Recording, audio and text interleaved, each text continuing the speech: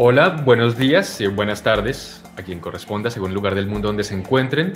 Soy Salim Fayad, cofundador de la Fundación Otro Sur y codirector de la MUICA, Muestra, Itinerante de Cine Africano en Colombia, que en este momento está atravesando su cuarta edición en 2021 y que a través de su programación, de su contenido y de estos eventos virtuales quieren unirse a las voces de los movimientos que en este momento están tan activos en Colombia, en estos momentos tan delicados.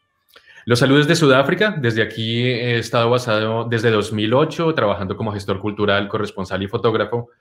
Y hoy estaremos conversando con Jessie Zinn y Sara Gouveia, directoras del cortometraje documental Como el agua, y con Kurt Orderson, que se conecta desde Baltimore, que es el director de la película del documental No en mi barrio. Ambas películas hacen parte de la programación de la MUICA 2021 y se pueden ver durante todos los fines de semana del mes de mayo en bunet.co.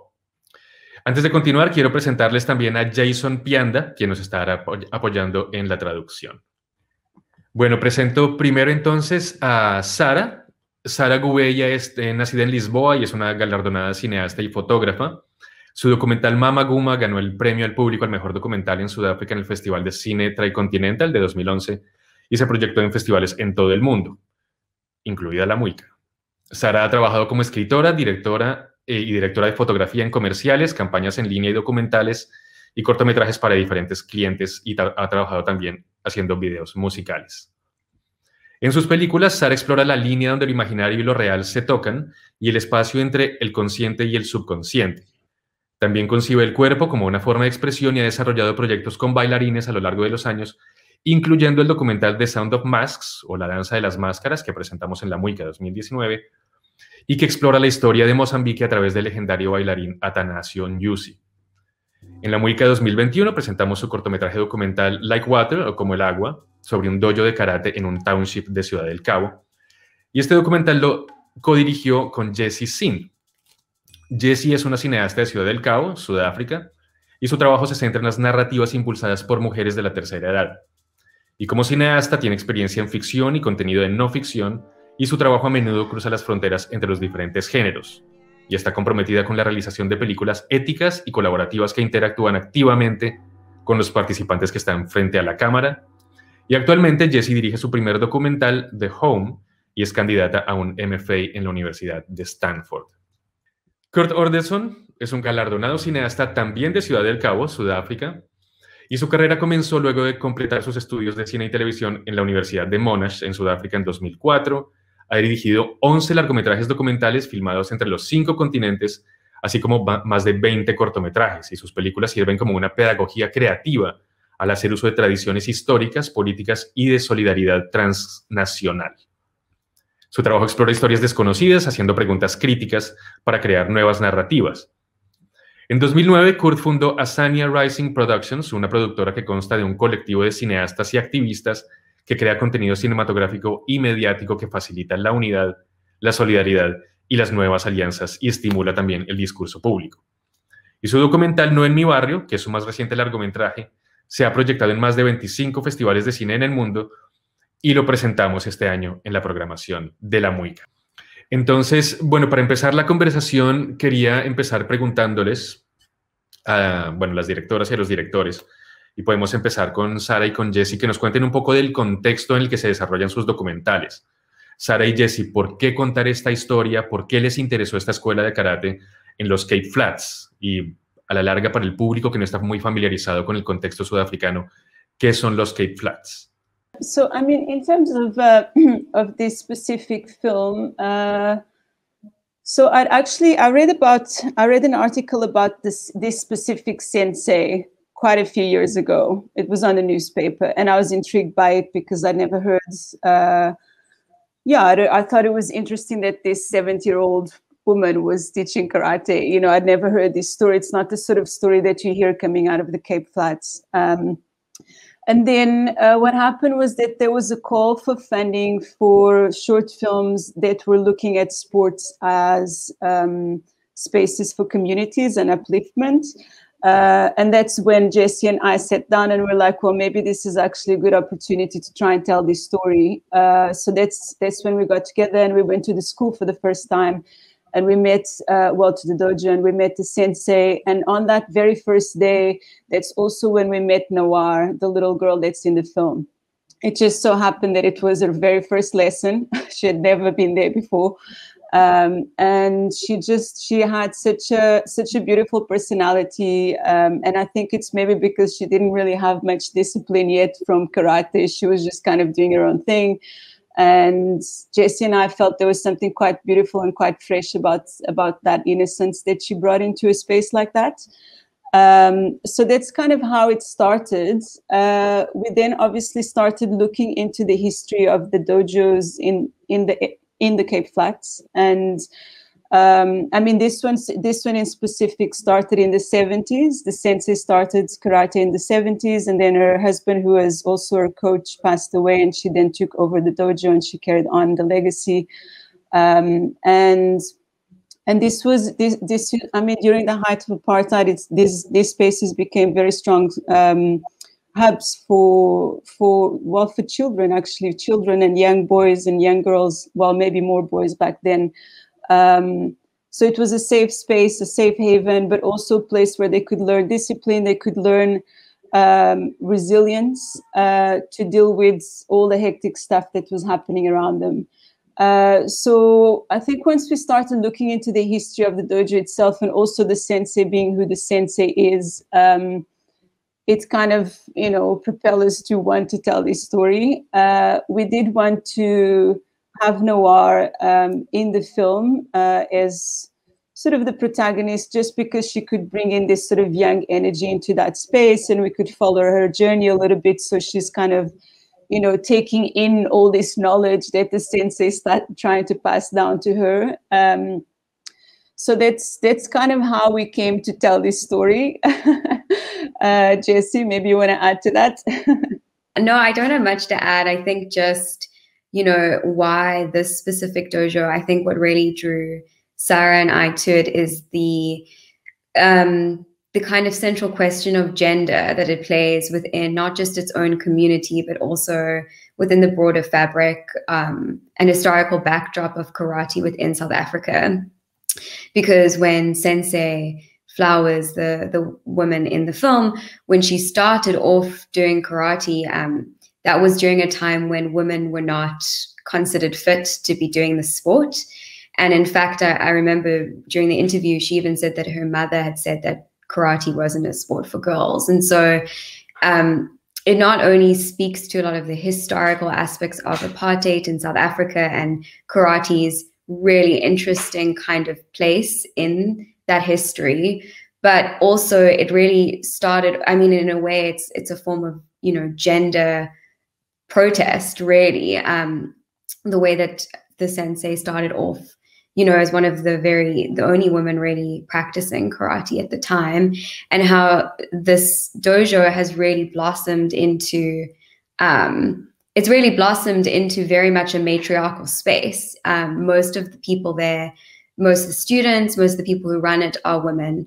And you see, I mean, like Sara said, the very first day that we were there, when we saw Nawar for the first time, it was just all young girls, and it was the most amazing thing to see, because also it was young Muslim girls, in a lot of whom were practicing in their full hijab, which also is another cultural aspect of, you know, the inclusivity, and also just the inclusivity of the space, and kind of creating not just a safe space to teach young women and girls self-defense, but also really as a vehicle for, you know, showing young girls what they can do, and that it's not just a sport for boys too.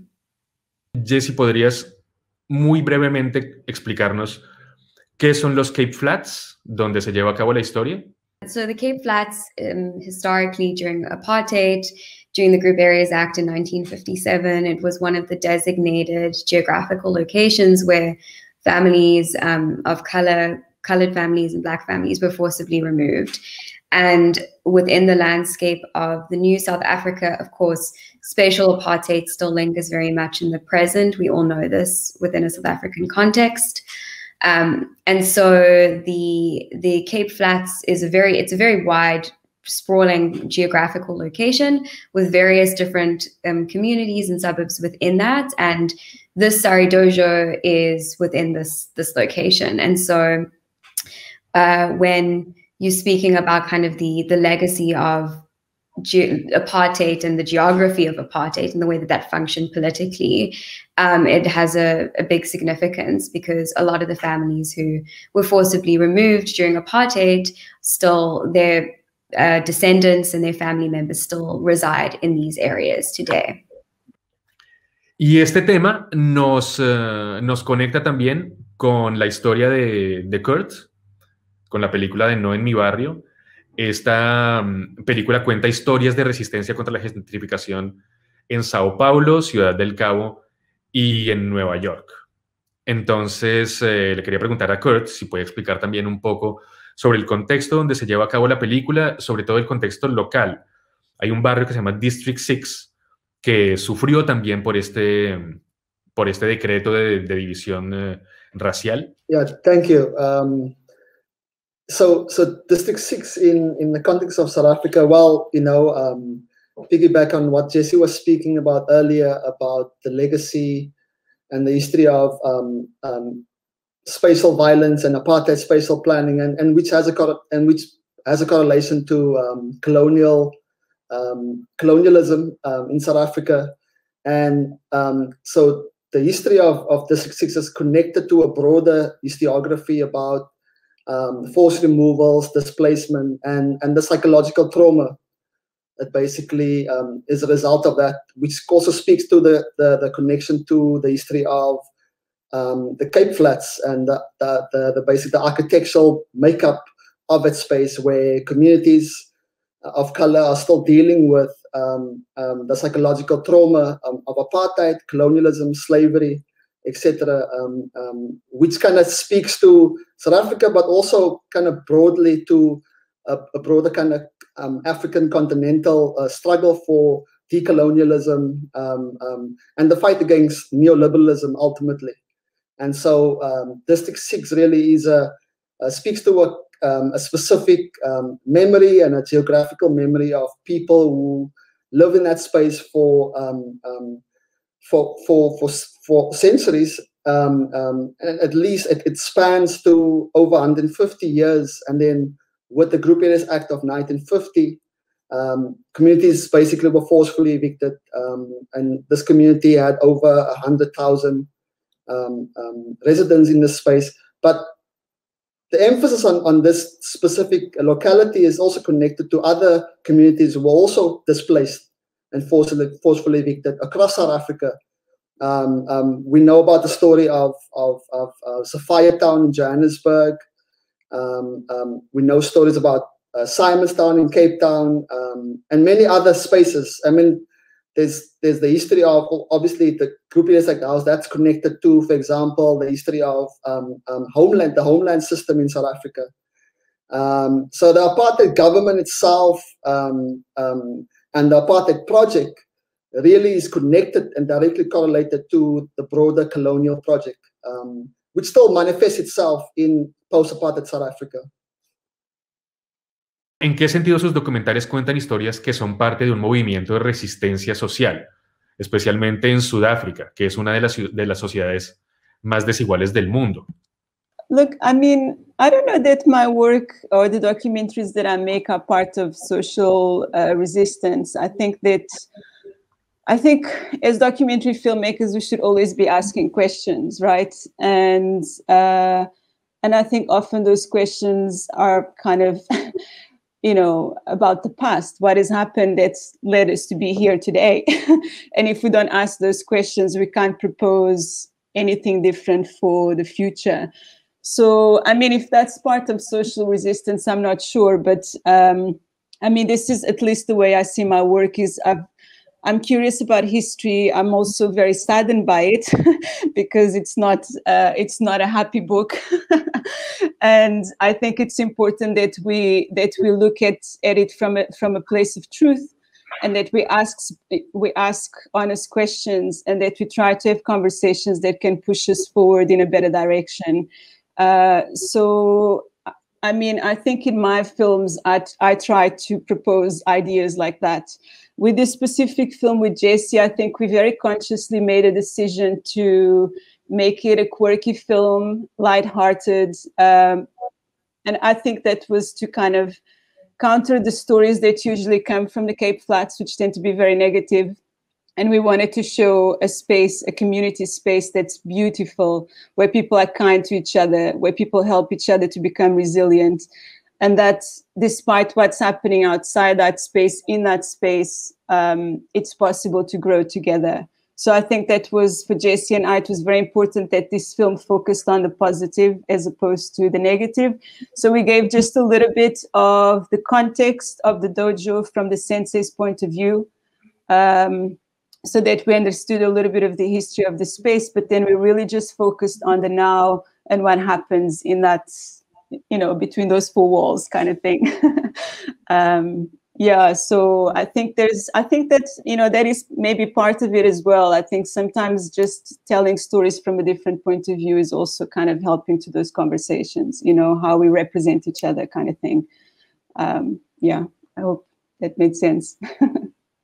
I definitely agree. I think I also maybe see things a little bit differently. For me personally, storytelling is in itself an act of resistance, especially within the fabric of South Africa, where historically so much of our past is etched onto censorship and, you know, questions of what happens when stories aren't able to be told. And so I think the very act of telling a story, of choosing what to put on camera and to project it to the world, I think that that in of itself, irrespective of how maybe explicitly political it is, I think that is an incredible act of resilience and an act of, an act of political resilience. And so for me, that's personally how I see storytelling and how I see my work. And also I think this film too, you know, it's interesting because Kurt spoke a little bit about how historical memory is embodied within architectural planning and within like a physical landscape. But, you know, history is also carried physically and embodied in bodies. And our film is very much an embodied film. It's about movement through a sport. And it's about, you know, what is passed down between generations of different women. Basically, it's an intergenerational story of what karate means to these different women in this community through different generations. And so through that carrying down of memory through the body, of that embodiment, there is also, I think, I think that there's also political statements to be said in of itself through that. And, you know, choosing to place a camera and to frame that in of itself, to me, is an act of political resistance. Ahora nos va a acompañar Ángela Ramírez, codirectora de la MUICA, y quien nos va a dar un apoyo entonces con la traducción y con esta conversación. I just want to pick up on Sara's comment on the idea that, you know, when we engage in the kind of the artistic expression of cinema and storytelling, you know, I'm very cautious of this idea of saying that my works, you know, speaks for within the broader context of social movements and the plight against the fight against global capitalism, and a lot of these films that we make is very personal to us and is dear to us. So for me, the premise of my the premise of making films that speaks about resistance, resilience, and people basically, you know, fighting for the right to remember and to retell their own historiography and their own stories of struggle and resistance. And you know, for myself, you know, having grown up in Cape Town, a settler colony, probably one of the most unequal cities in the world, and more specifically growing up in the periphery, the Cape Flats. You know, growing up with all these questions, philosophical questions, and questions about also family, right? And my own family, you know, coming from a history of dispossession, forced removals, having the land being taken from them. And so, you know, I'm sitting with baggage, right? And so yes, one could like rebel in various ways, right? For me personally, I feel like my rebelliousness really is correlated to the idea of using cinema really, as a form of resistance. But also more importantly, it's also, I feel more broadly, I think having seen that South Africa's history is correlated to the rest of the world, really, for people who have gone through a history of dispossession, colonialism, slavery, and apartheid. For me, it's also important to really think through this idea of transnational solidarity. And so I think what's critical here is it's about how do we rethink how do we restructure this concept of citizenship, right, and belonging. And I think in a place like South Africa, contested space geographically, where the question of land is still a critical question, the question about natural resources, and whose history should be remembered, right? So there's this friction constantly at play, right? And so for the filmmaker and the storyteller, kind of eavesdropping really in these, within these critical conversations about democracy and belonging. So I think what I'm trying to do really is, one is, troubling the frame, right? Troubling the kind of Western hegemony of cinema making and kind of this idea of, being non-biased in storytelling. Yes, that's true. I mean, I think one as a, like the kind of ethical 101 of filmmaking is to kind of ask questions and kind of, allow the so-called protagonist and antagonist to then kind of contest, what speaks through to power, right? But there's also, I battle with this idea that, I am also from a community, right, who are resisting or still continue to resisting right now. And so how do I also then use, my voice and the medium I'm working in to speak within the broader construct of this idea of resistance, the idea of how do we think about restoration of memory? How do we think about the collective healing journey as well? How do we enter, right? For me, I'm at that starting point where I'm thinking through this idea of the collective healing process. And then for me, I think cinema, for me, is really the methodology to really think through the idea of healing. Y algo que me pareció también importante resaltar de su intervención ahora de Kurt es que habla de la pregunta por la tierra, ¿no? Que siempre el debate en Sudáfrica o el centro de todo el conflicto político ha sido a través del territorio, algo que nos pasa mucho también aquí en Colombia. Y qué bueno que haces la mención a Colombia, porque justamente quería relacionar un poco lo que estamos hablando ahora, que es el contexto de Sudáfrica, un país que durante tantos años pasó por décadas por este régimen de la parte tan brutal y que luego en los 90 tuvo un proceso de transición a la democracia que tampoco fue un proceso fácil ni fue corto. Y en Colombia, que como pues nuestros panelistas saben también, Colombia fue un país que durante décadas estuvo en un conflicto armado muy sangriento, hasta que en 2016 se firmó un acuerdo de paz, y en la conceptualización de ese acuerdo siempre se usaba Sudáfrica de manera habitual se hacía referencia a Sudáfrica como un ejemplo de transición a la democracia. También se hablaba de la Comisión de Verdad y Reconciliación, de todos los procesos por los que tuvo que pasar Sudáfrica para llegar a lo que es ahora la democracia, y esta llamada, muy entre comillas, Nación del Arcoíris, que es un concepto pues un poco romántico y que creo que se usa más fuera de Sudáfrica que en Sudáfrica misma.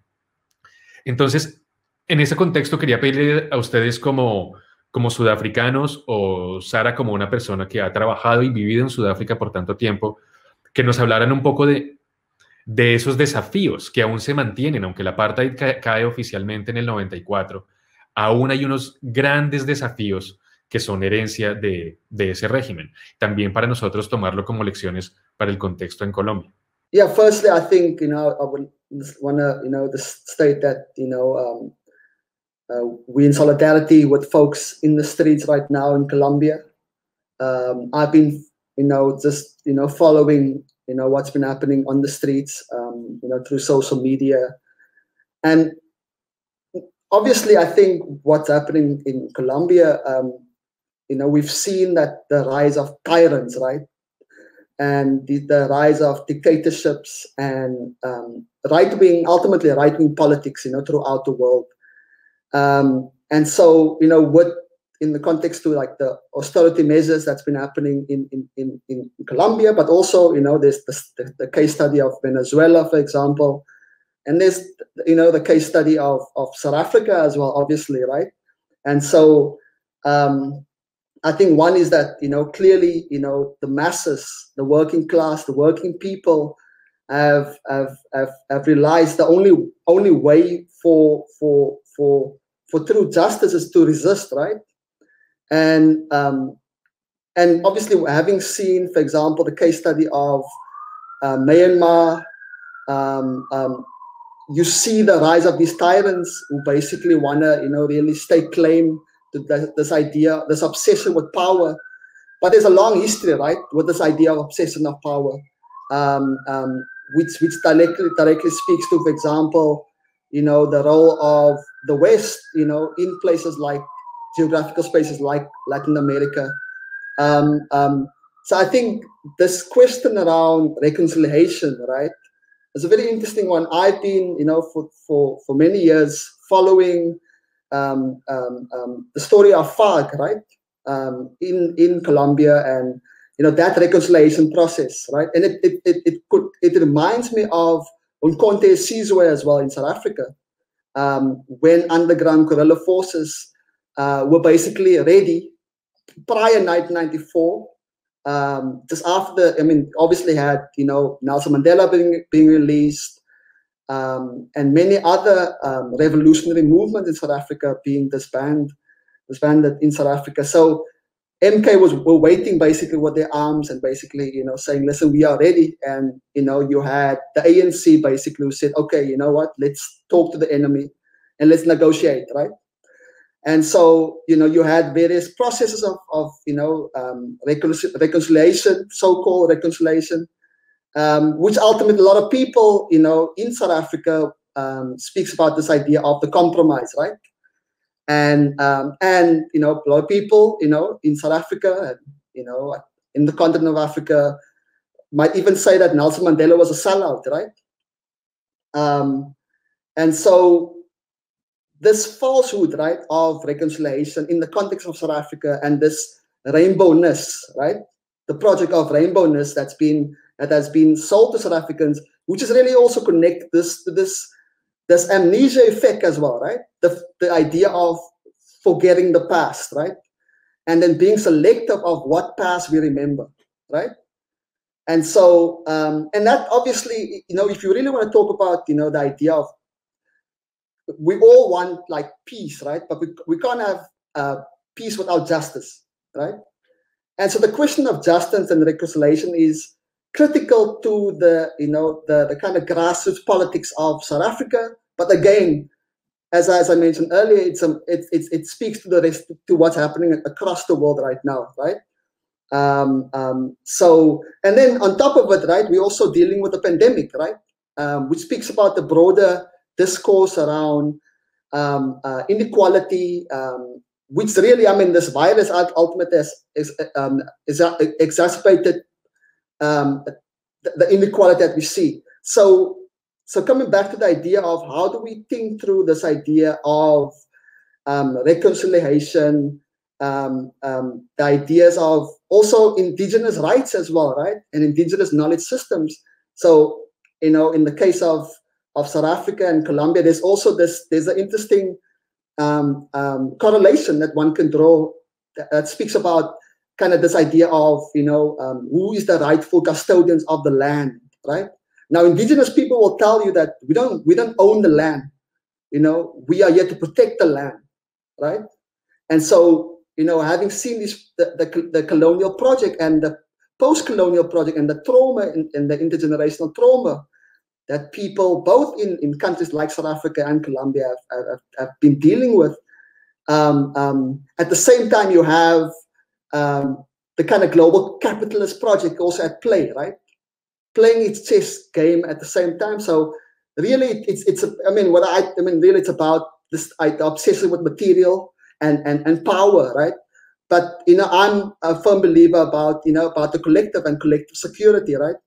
And for me, what's critical is this idea of people out in the street and resisting, and I think there is something to be said about how globally right now people have the mighty giant have awakened, which is the masses, which is working people.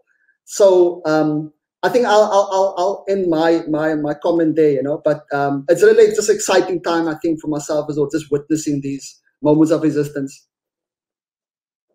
I'd like to pick up on what Kurt actually said about this sort of idea of almost like collective amnesia. This is something that I think it didn't just happen in South Africa.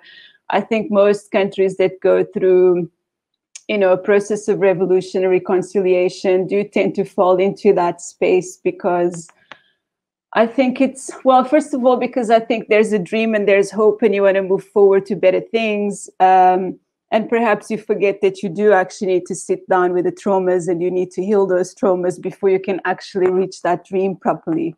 And I think that's partly what happened in South Africa, but not only in South Africa. I mean, I made the Sound of Masks in Mozambique, and the process there was similar in that sense. It happened 20 years earlier, So I think it's, the way I see it, there's more and more people talking about what has failed in that process and what needs to be done. And as Kurt said, a lot of it is collective healing. And collective healing can really only happen by speaking truth, by looking at things for what they are, And going back to the issues of land in South Africa, for how many years have people been talking about it? It's not getting resolved, all of those things need to start moving together. So I don't know enough of the situation in Colombia now. I know that it's very bad. I don't know in terms of how it might potentially get resolved or not. But I'm hoping that it can be done through a more peaceful process than what you guys are witnessing right now. And that you will find a better way moving forward where people can actually sit down and listen to each other and find common solutions, as opposed to, the tyranny we've been seeing in the world lately. Well, not lately, it's just, parts of the world, it seems. Yeah, I think that's what I've got to add. I think we have to finish soon, so thank you. Bueno, entonces, pues muchas gracias, Jessie, Sara, Kurt, por acompañarnos, por sus respuestas tan completas, sus intervenciones y, por supuesto, por sus películas. Thank you for having us. Thank you. Muchas gracias, everyone. Muchas gracias, that's true. Pero antes, para despedirnos, también recordarles que la MUICA es un evento que sucede cada 2 años y que gira por diferentes territorios de Colombia para exhibir cine africano y para seguir construyendo o fortaleciendo mejor este puente entre nuestra realidad y del continente africano en general. Y este año hemos tenido unos retos bastante particulares de todo tipo y nos vimos obligados a suspender la mayoría de las actividades presenciales en Cali y Buenaventura. Estamos pendientes de lo que pasa en las otras ciudades del país. Esta edición de la MUICA era su más ambiciosa, con 7 paradas en el país. Pero hemos mantenido la programación virtual en bunet.co totalmente gratuita. Y la idea es acompañar lo que está pasando en Colombia con estas reflexiones a través del cine y la cultura. No olviden las películas en bunet.co. En nuestras redes sociales estamos en Facebook como MUICA, Muestra, Itinerante, Cine Africano. En Twitter e Instagram como @MUICA_cine. Muchas gracias por acompañarnos.